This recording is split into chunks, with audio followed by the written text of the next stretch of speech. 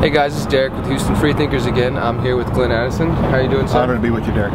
He's a candidate running for the Senate, correct? United States Senate, yes. And we're here to give him a chance to speak his views and the issues he cares about, so you guys at home can find out more about him and get involved this next campaign season. So we've talked a little bit earlier. You mentioned some of the things that are important to you, and they seem to center around a very important document in the history of this country. Absolutely, Derek. It's all centered around the U.S. Constitution, and I'm honored to be with you today, somebody who loves liberty and who loves this document and who knows, as I have, that we have strayed so far from this document. And so what I've been telling the people of Texas, and again, mine is a grassroots campaign, and I'm just, anytime I can get in front of liberty-loving people, I just say thank you, God, okay? Because there's enough of us out there that if we work together and we spread this message in this great thing we call social media, oh my goodness, we have the ability now in 2012 to change the country. And so we're seeing examples of that in some of these early primary and caucus states, how the liberty-loving people are saying, you know what, I'm not going to listen to the establishment. I'm not going to listen to the pundits. I'm not going to listen to these folks who say, oh, well, your voice doesn't need to be heard. Nonsense.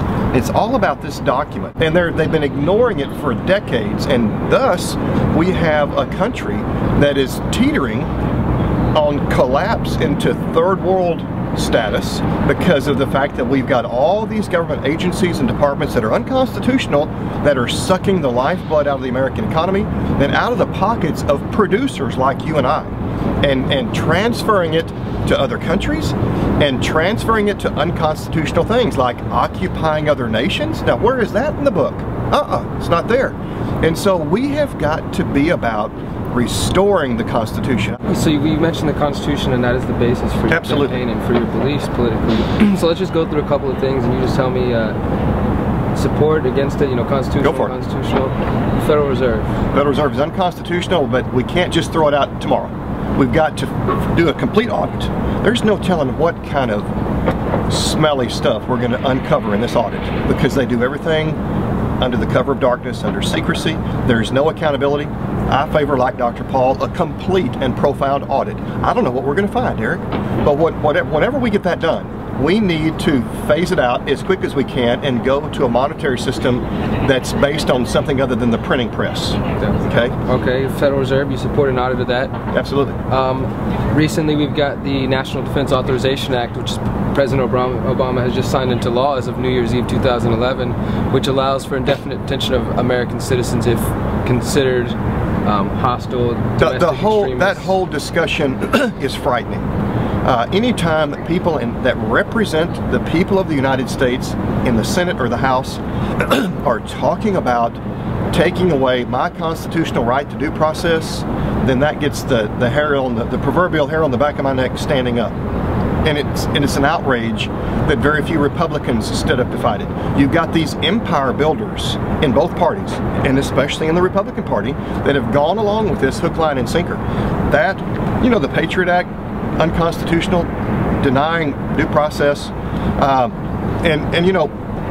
we have fallen, some of our people have fallen into the trap of saying, oh, well, we hate these people over here, so we can take their due process away from them. No, you can't. If they're American citizens, don't be talking that trash to me. The document says that American citizens are unique individuals. Their due process should not be denied. And so this business of the NDAA, what an outrage that the discussion even came up. But unfortunately, we have a history. We've committed some sins toward our own people in the past.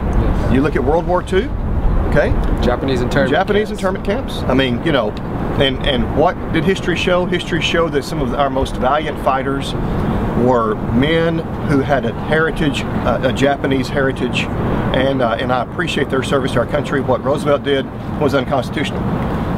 And so we better be careful. We are on a slippery slope, Derek. You start letting the president be judge, jury, and executioner of American citizens, it's frightening, okay? I'm pretty conservative. I'm a guy of the book. What if a future president, or this current president, says, that Addison fellow, whoa, he's got me worried. We need to get him out of in front of cameras. We need to put him in some room with no windows indefinitely. Guantanamo Bay or wherever. You know, it's an outrage. Okay, so we say we help you get elected, sir, and the Patriot Act reauthorization comes up again. Which way are you voting on that? I vote against it. I don't see that it's in the book, Derek. If it's not in the book, you know, and it could be something that, you know, we got too many people addicted to the government in terms of I use the word moochers, okay? You may have heard me say that, you know, we're addicted to debt. We've got to get off of it. It's not going to be fun. We've got some people that are on the government team, and they like that team.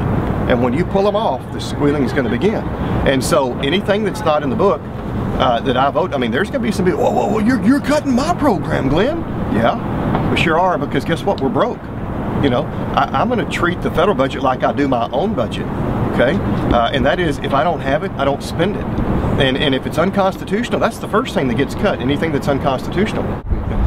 One more thing before we let you go. I mean, I've already heard you mention his name a couple times, so I think I know where this is going, but who's your man for president? You know, I will tell you this. Anybody that we nominate is so much better than what we have. I will tell you that I have a lot in common with a fella named Dr. Ron Paul.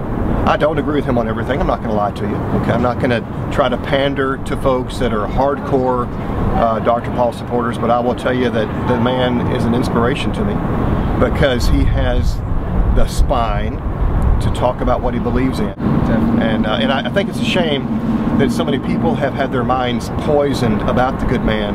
Again, I don't agree with everything he said, but some in the Republican Party have so have done such character assassination, if you will, toward the good man that some people, when they hear his name, they just turn it off. They won't listen. And I think that's a shame, because just like now with the Federal Reserve, you've got most of the Republican candidates saying Dr. Paul is correct, we must do this, and they do it, some of them grudgingly, I'm convinced, and that's a shame that his reputation has been tarnished to the point where even commentators and people that are in your line of work won't give him the time today. Definitely. Well, we're glad to see somebody else out here supporting the ideas of liberty. I appreciate you taking the time. Thank you, Derek. Everybody, check out glennaddison.com and find out more about this man and get involved. We'll be back later. Thank you.